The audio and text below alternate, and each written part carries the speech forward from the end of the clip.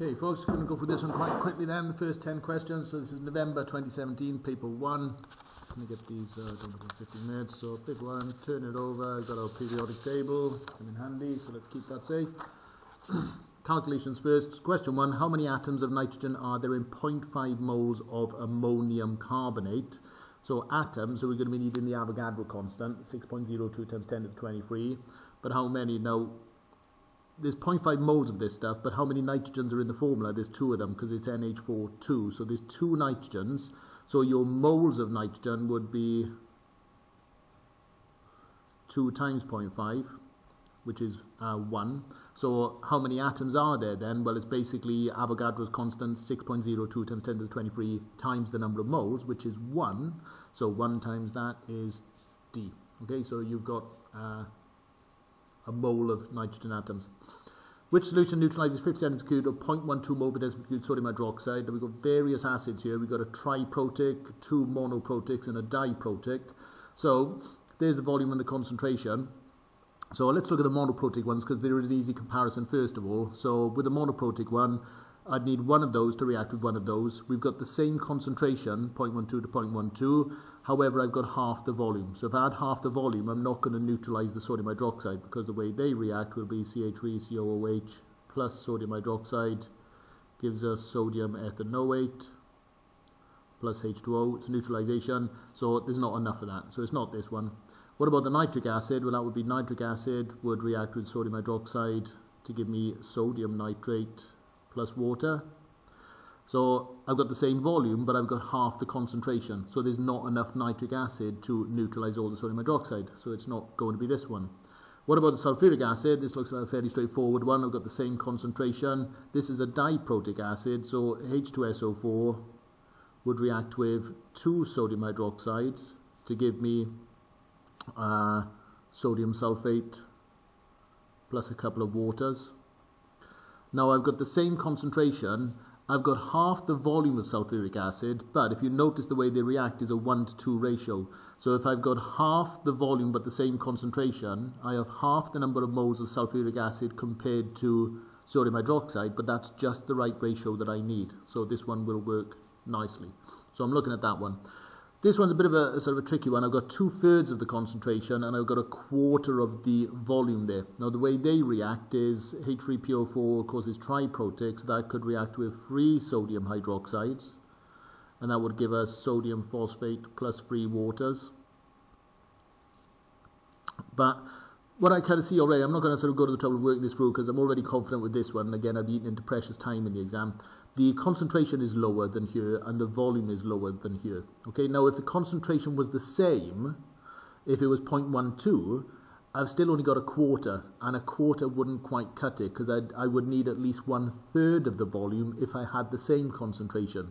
So even if I had 0.12, I don't have enough volume to neutralize all the sodium hydroxide. So it's not this one based on that. I'm going to go with C. Okay. Next one down beneath then. What is the pressure in PA pascals inside a 1 meter cube cylinder containing 10 kilograms of hydrogen at 25 degrees C? Nice to see that it gives us the ideal gas equation because of course we don't have the data booklet. It also gives us the value for the gas constant, 8.31. So rearranging to find pressure, well pressure equals nRT divided by V. So we know what R is, it's 8.31. We know what temperature is in Kelvin. We've just got to add 273 to that, so that would be 298 Kelvin. We need to know the number of moles of hydrogen. So the number of moles of hydrogen is 10 kilos, so that's 10,000 grams, divided by the relative formula mass of hydrogen using our periodic table, so that's 2 times 1 basically. So divided by 2, so that comes to 5,000. So we go 5,000 times 8.31 times 298, and that's going to be divided by the volume in meters cubed, which is 1. So which is the best match for that one? Well, it looks like this one, where we've got 5 times 10 to the 3, which is the same as 1,000. So that's the one I want to be going with. Just to eliminate some of the rest of them, 5 times 10 to the 2, well, that's not going to be enough. That would only be 500, so it's not that one. This one, who knows what they've got going on there. They've got 1 times 10 to the 4. I don't know where they've pulled that from. And then they got 1 times 10 to 3. This one just looks a bit of nonsense, including they haven't even converted into Kelvin, so that's just wrong on multiple levels. And then this one down here, well again, it's not in Kelvin. It's still divided by 1 times 10 to the 3. Presumably they're doing, well, yeah, who knows what they're trying to do there. It's all a bit, they're just playing around with the numbers like they don't know what they're doing basically. But using it, that's how we apply it, and we get the right answer. So my advice, create the equation for yourself and then match it with the correct answer.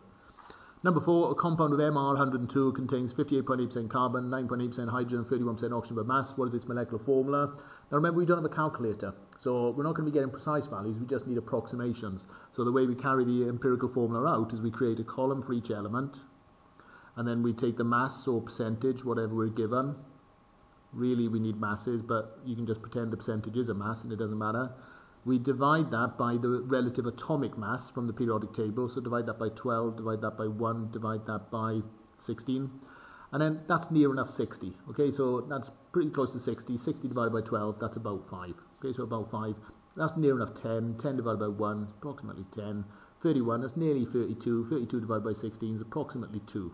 Okay, so which one matches up with that? C5H10O2. Well, that is here. Let's just check that gives the correct molecular formula mass. So that'd be 5 times 12, and it should do, because I think, well, these add up to 100, and that's not far off 100, because we've basically kept the numbers. So 5 times 12 would be 60, plus 10, plus 32, that equals 102. So it's as simple as that. Okay, we don't need to do anything more complicated than that.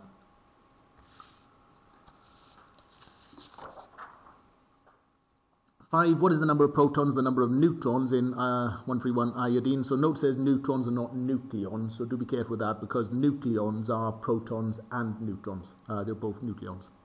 So look at our periodic table. Where's iodine? Here's iodine, smaller number, atomic number, 53. So it's 53 protons, so it's one of those two. How many neutrons? Well, 131 take away 53. Well, that's not going to be 131, is it? It's going to be 78, and that about looks right. So that is answer A. Because basically, yes, 131 take away 53. The graph represents the first 10 ionization energies, i.e. of an element. 1, 2, 3, 4, 5, 6. Oh, big jump. Looks like we're in group 6 for this element, because the first 6 were easy to remove, and now we're starting a new shell. So oxygen's in group 6, but wait a minute, this is the IB, they're going to be crafty. There's not enough electrons for oxygen. Oxygen's only got atomic number 8, and we've removed 10 electrons. So oxygen, we would have had to stop here with 8 electrons. So it's not oxygen. Sulfur is also in group 6, and sulfur's got 16 electrons, because sulfur's got atomic number 16. So sulfur's looking good. Neon, well, no, because then it would have been 8 electrons in a row, and then the 9th one being harder, because we consider it as group 18, which you can call group 0, or what used to be called more helpfully group 8. Chlorine, that's in group 7, so it would have been 7 electrons in a row, and then the jump. So not that one, so we're looking at B. So you remove the first 6 electrons from the outer shell, and then you break it into the second shell. It requires more energy because it's closer to the nucleus. Number 7, which electron configuration is that of a transition metal in the ground state? Well, what are they? This one here, that's neon, 3s2, 3p6, 4s1. So here's neon. And then if we come along, there's 3s2, 3p6, 4s1. Well, it's not even a transition metal. It's potassium, basically. That's potassium, so it's not that one. 3d9, well, you need at least some, if it's in a ground state, where sort of, and it's an atom, then we need at least some electrons in the 4s. There's no electrons in the 4s, so what this would correlate with would be copper 2+. Because basically, if you remember a copper atom, copper 2+ would be 4s1 3d10, and then if it's lost 2 electrons, it would lose the 4s1, and then one from the 3d10 to be 3d9, so that's copper 2+, it's not that. This one, we're already across into 4p2, so we've gone past the transition metal, so we've gone 3d10, and then we're into 4p2, so this would actually be germanium. So there's your 2 electrons in the 4p sublevel. So that's not it, it's germanium. So what about this one? Must be the right answer. Well, 4s1, 3d5. I know if you count along, you sort of think, oh, well, 3d5, 1, 2, 3, 4, 5, manganese, but it's not manganese because it's only 4s1, it's chromium. Remember, what chromium does is the little trick to get a full half sublevel, rather than being 4s2, 3d4, it pops an electron from the s into the D sublevel to get a half full sublevel. So that's the one that is chromium. Okay, that'll be D. Which trends are correct across period 3 from sodium to chloride? Atomic radius decreases, yes, as nuclear charge increases, the electrons get pulled in more tightly, so atomic radius decreases because we don't start a new shell. Melting point increases, well, it does at the start, it increases from sodium to magnesium to aluminium, if you remember, and then it jumps up massively for silicon, but then it comes crashing back down again for, phosphorus, up a little bit again for sulfur, down for chlorine, down for argon. So we certainly can't say the melting point increases, because it does for a bit, but then it comes crashing back down again. So not that one. And remember, because we're changing the type of structure, we're going from metallic bonding to a giant covalent lattice to simple molecules with weak intermolecular forces, apart from simple atoms in the case of argon. Although it goes as far as chlorine, so yeah, that's right. First ionization energy increases, yes it does, because as the nuclear charge increases, then it becomes harder to remove an electron from the outer shell. So we're looking at 1 and 3 only. Okay. So that'll be the melting points. Which oxide dissolves in water to give a solution with a pH below 7? Well, you're looking for a non-metal oxide. Metal oxides, if they dissolve, will give you a pH above 7.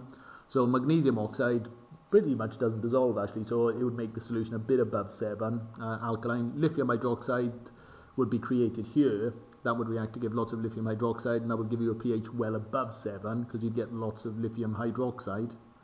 So pH will be greater than 7.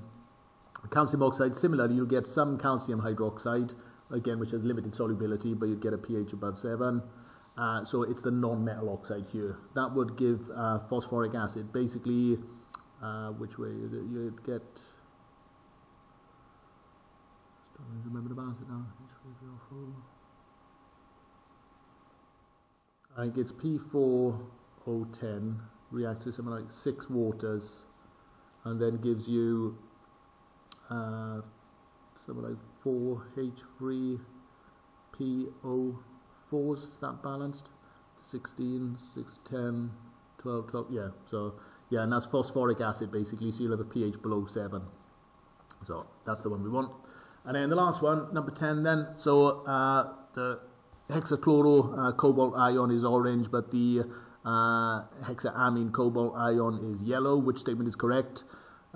This one absorbs orange light. Well, no, it must absorb a different colour to orange, because remember, we see the remaining colours which are not absorbed. So when we come to look at the complementary colour wheel, opposite orange I think is blue light. So basically it absorbs blue light, and then the remaining colours which are not absorbed pass through and appear orange overall. So it doesn't absorb orange because it appears orange, okay? This is not absorbed, so that's wrong. In fact, it would be blue light, and then white light minus the blue light would appear orange. The oxidation state of cobalt is different in each complex. Well, it's not though, is it? Because it's +3 in this one, because the chlorides have a negative charge.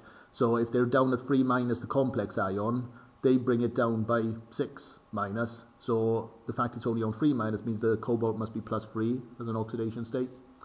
And here, well, it's a neutral species, the amine, ammonia. So if it's 3+ overall, this has no charge, so it must be +3 as well there. So there's no difference in the oxidation state. Different colours are due to the different charges on the complex. No, I mean the different charges on the metal ion, if that was the case, could cause different colours. If there was one was cobalt 2+ and cobalt 3+, but they're not. So it's not that one. The different ligands cause different splitting in the d orbitals. So that's what we're looking for basically. It's the kind of fact that, so like if you've got the d sublevel splits, and then what you've got an electron, in the case of cobalt, if it's 3+, what would it be? You've got 1, 2, 3, 4, 5, 6, 7. It would have had 7, so now it's got 6. So it'll be 1, 2, 3, 4, 5, 6. And then to pop an electron into there, well, that difference in energy would be caused by the ligands. Okay, so I haven't got the spectrochemical series on me, but I imagine ammonia probably causes a greater amount of splitting than chloride, and that would affect this value here, this HV, when we then pop an electron into the higher energy level. Okay, we promote an electron in what's known as a D to D transition. So that specific frequency of light is absorbed, and then different ligands affect the size of that splitting, and therefore the different a different frequency of light would be absorbed. So it's the size of the splitting that causes the difference in colour. Okay, so that's the one we're after. Okay, that's that first video done then, folks.